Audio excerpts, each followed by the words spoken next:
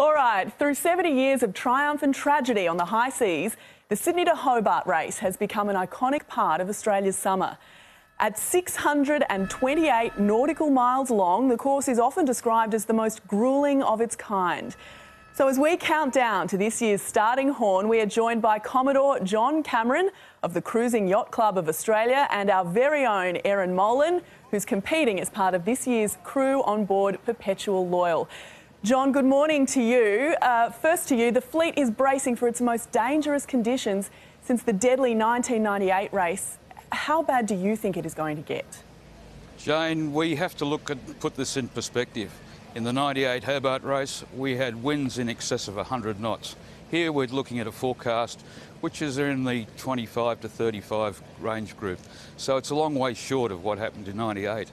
That doesn't mean that we don't treat the race seriously and the safety of our crews and boats in that race. So we have to give all these things the due consideration which is necessary.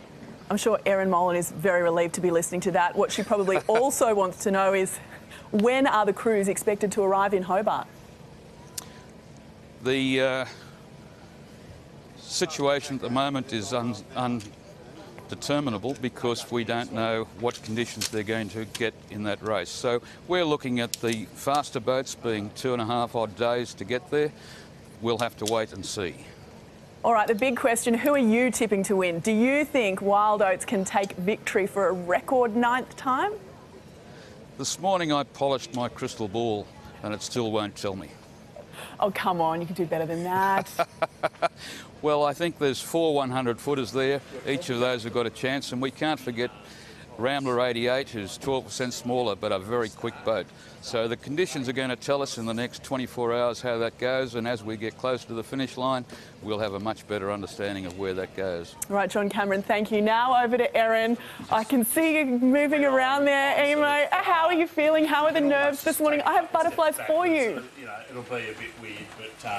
I've got to be honest, but I'm so excited. It is, all jokes aside, it's the biggest privilege in the world to be able to take part in this race. Now, you've all seen the outside of these super maxi yachts. Let's take a look down below. Come for a little walk with me. We are on Perpetual Loyal, which is Anthony Bell's boat. We're walking past a couple of the guys now doing some prep. We've got Tom Slingsby, who's the Olympic gold medalist and America's Cup winning sailor. How are you feeling?